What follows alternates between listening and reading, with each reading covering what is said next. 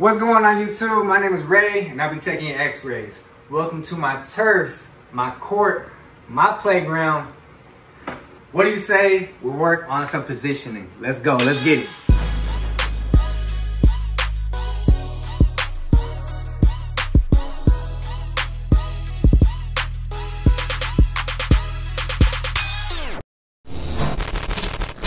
Alright sir, so we're looking at your neck, correct? Yes. Alright, so we're going to stand here. I'm going to actually demonstrate what I need to have you do, okay? You're going to be standing here, left side against the board. You're going to be facing this way. I want you to move all the way to your left until you touch this board.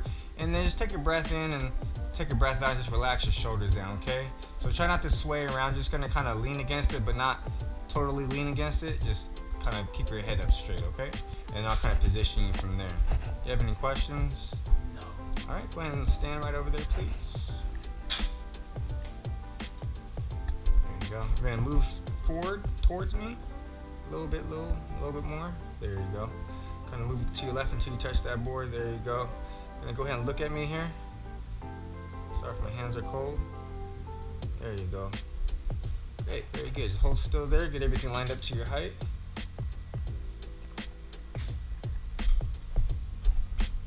Just gonna move you back just a tad. There you go.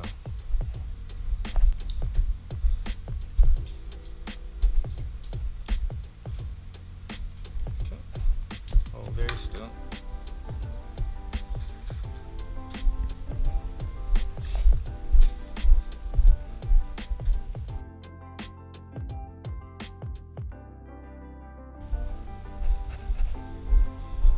Okay, go ahead and relax.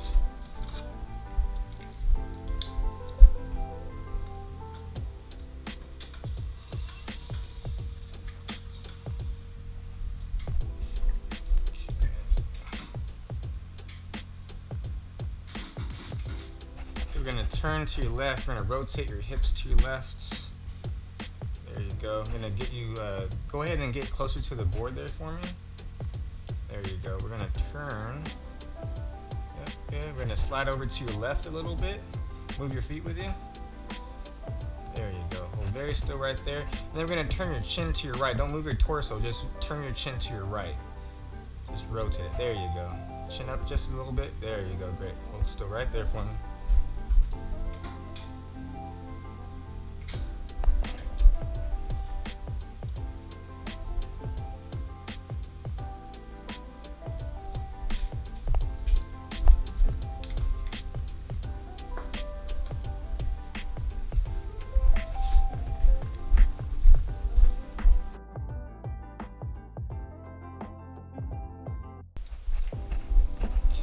We're going to have your right side against that board, kind of in that same angle. So, yeah, just about that. I'll kind of move you around. I'm going to slide over to your left. There you go. I'm going to rotate you just a little bit more. There you go. Going to slide over to your right. And then, without moving your torso again, move your chin to your left. Rotate your chin to your left. There you go. Just going to kind of tweak your head a little bit there. And then down just a little bit. There you go.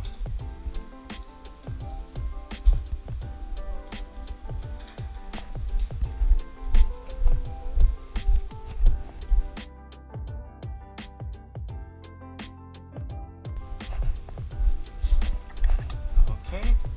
Now, this is going to be kind of weird. I'll have you on your back against the board. So we're going to visualize the top of your neck, C1, C2. In order to do that, I need to have you open your mouth as wide as you can here, okay? Not just yet, just shortly, okay? When I tell you to close your mouth, don't move your head, just close your jaw, because I may need to make some minor adjustments, okay? Does that kind of make sense? Yes. Yeah? Okay. If you have any questions, just let me know. So I'm just going to get everything lined up to your height here.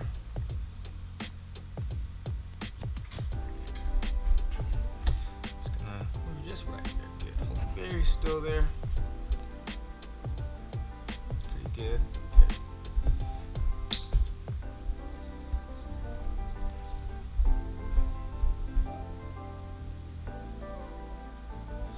you're going to open your mouth as wide as you can there. A little bit wider if you can. Great. Hold very still.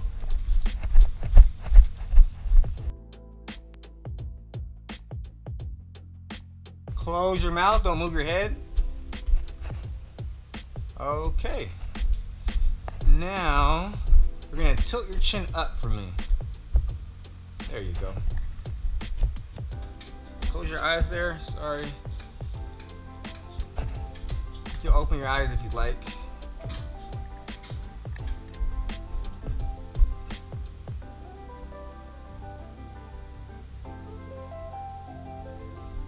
Hold still.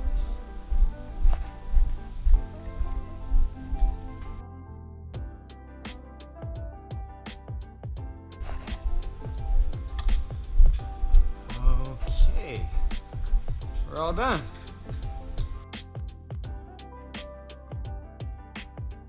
Go ahead and close your eyes there, and then chin up for me.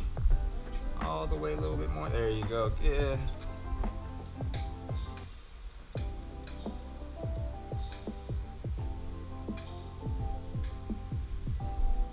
Just gonna slide this here.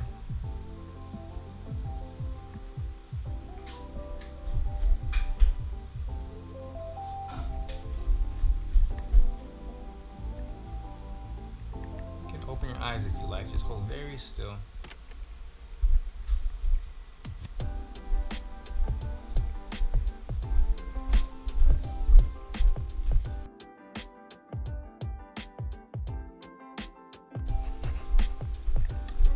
Okay.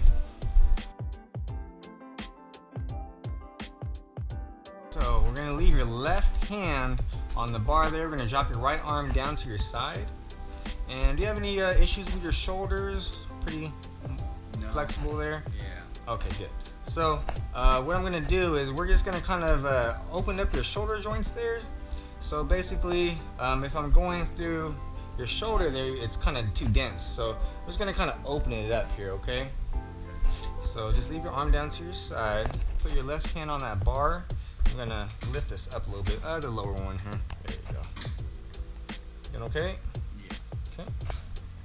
And then I'm just going to reach for your toes on your right arm. There you go. Kind of feel that stretch there.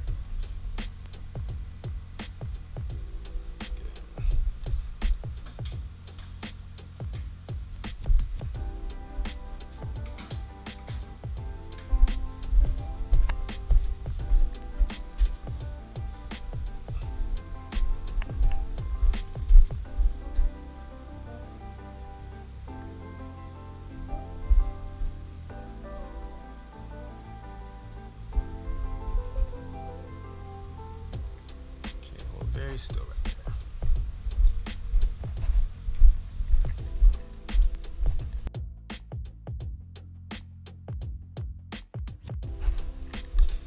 Alright, you can relax. We're all done. Alright, sir. So we're looking at your neck, correct? Yes. Alright. So we're going to stand here. I'm going to actually demonstrate what I need to have you do, okay? You're going to be standing here, left side against the board. You're going to be facing this way. As I mentioned before in my knee tutorial, when I'm at the wall bucky, I like to demonstrate to my patients what I need to have them do. What I fail to demonstrate in this tutorial is when I have my patient take a breath in and out and relax her shoulders down to get a better visual of C7. I also do not give my patients breathing instructions for the C-spine, as I've had history of bad luck with patient movement. I then get my patient roughly in the area where I want them. Move them forward or backwards until the vertical crosshair of the tube intersects the mid-coronal plane of the neck. Then adjust the wall bucky and tube to the patient's height until the central ray reaches mid-neck, where C4 is. Up to your height.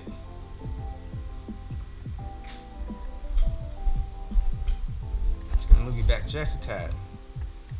There you go. I then cock the tube to have the vertical crosshair intersect the EAM. This adjusts the collimation so it runs parallel with the spine to avoid clipping of anatomy and unnecessary exposure and scatter.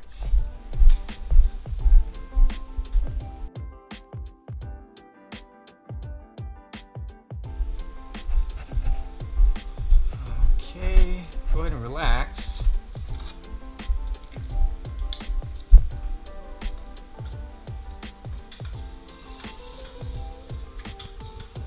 I shoot my C-spines PA to limit dose to the patient's radiosensitive organs. So I angle my tube caudal 15 degrees. I aim for C4 and then align my bucky to the tube. I rotate my patient into a LAO and then RAO. When I position for my obliques, I make sure to have them move their feet with them so they don't just rotate or tilt their upper half. Reason being, if just their upper half is rotated or moved, they'll begin to rotate or move back, which will cause a repeat. I decrease my OID and then give my patient clear instructions not to rotate their torso, but just their chin, and make final adjustments.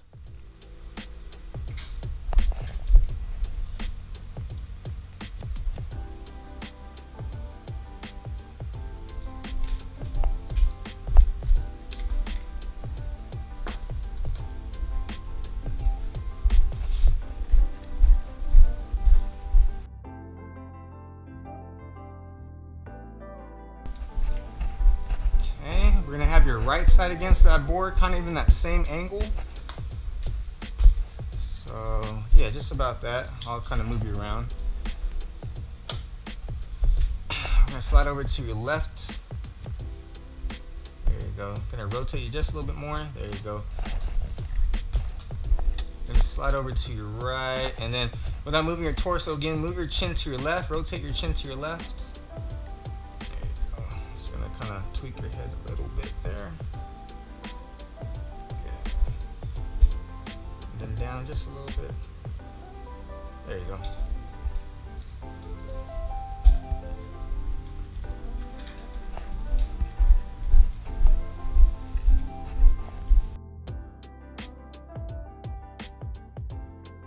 Since this is a tricky position for most patients, I played around with some instructions until I developed one that helped them understand exactly what I need them to do during and after I shoot the x-ray.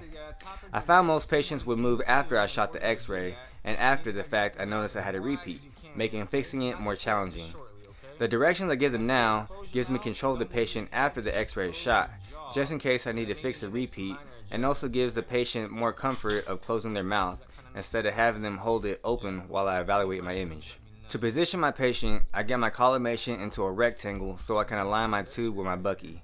This room is automatic, but you get the idea. I then align the central ray and bucky roughly where I want it near the mouth. Position my patient so the patient's MSP is lined up with the vertical crosshair of the tube. Feel for the base of the patient's skull and align it with the incisors, and have them perpendicular to the bucky. Place my marker under the ear, bring in the collimation from side to side, have them open their mouth as wide as possible, and make sure the central ray enters midpoint of the open mouth. To avoid patient motion, I make the exposure as fast as possible. Just like any other x-ray, you should have your technique already set before you position. That way, I just have to run back there and expose. Once I make the exposure, I tell my patient they can close their mouth, but do not move their head as I evaluate my image. Tilt your chin up for me.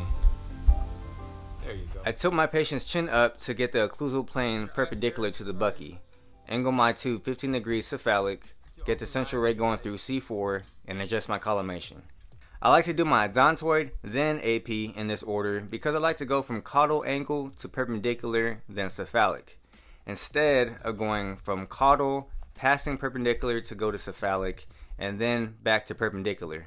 It just feels like I'm messing around the tube less, and if I need a Fuchs, I'm already at a cephalic angle. Okay, we're all done.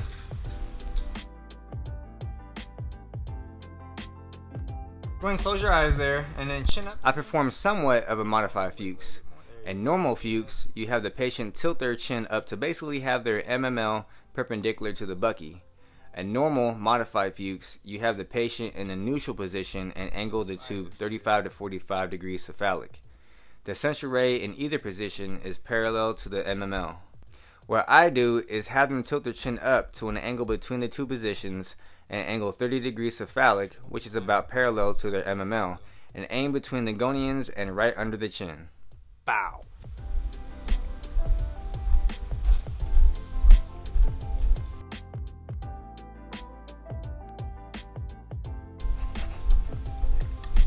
Okay. So we're gonna leave your left hand on the bar there. We're gonna drop your right arm down to your side. This is footage I got from my T-spine tutorial. hence why the hands are already on the bar. Okay, good. So, I always ask my patient if they have any issues with their shoulders because we're about to give them a stretch.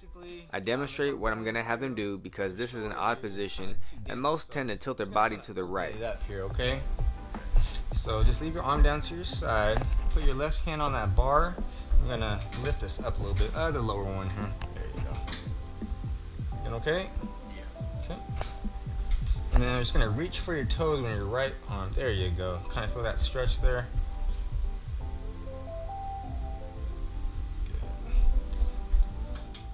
I angled 5 degrees caudal since I felt like he wasn't as mobile with his shoulders.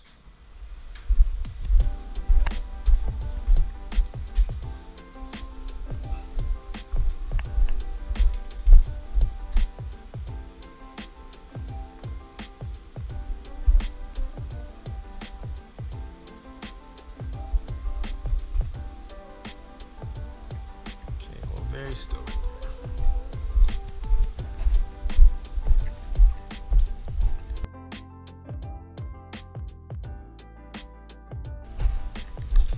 Alright, you can relax. We're all done. When I evaluate my open mouth odontoid repeat, I first locate the odontoid and see if my central ray is aiming at it. You can do this by drawing imaginary lines diagonally across the screen. This tells me that I need to move the central ray up just a bit. But that's not all that needs to be fixed. The odontoid is being covered by the incisors. This tells me that the patient's head is tilted too forward. I need to tilt their head back just slightly. When fixing your repeat, you need to understand that the neck's anatomy does not move if you give your patient detailed instructions and if they do not move. Most of the time, all you need to move is your central ray and tilt the patient's head. Although, every now and then, you'll find a patient or anatomy that requires you to also angle your tube. I could not find another personal repeat that demonstrates a backward tilt, but I found this online. The base of the skull is projected over the odontoid. This tells me that the patient's head is tilted too far back. They need to tilt their head forward slightly. I'm not exactly sure what the exact collimation is, so I can't comment on the positioning of the central ray. I remember when I was a student, I was afraid of spine work, but I seen it as a challenge and I eventually started to love it. You're only as strong as your weakness. You might not be the best at a certain exam, but strive to be well-rounded. Spend some extra time on practicing and understanding the ins and outs of that certain exam. Remember, you cannot be perfect. Practice makes progress, especially in this field. Not everyone's anatomy or condition is going to make for the ideal exam. Sometimes you can only do your best. So, do your best. Don't be that tech. Don't be the one they call lazy. Do you really want that reputation? But as always, if this video gave you any value, press that like button, subscribe for more X-ray content, share this video with any other classmates that may need help. Remember, you have greatness within you. I'll see you at the top. My name is Ray, and I'll be taking X-rays. Peace.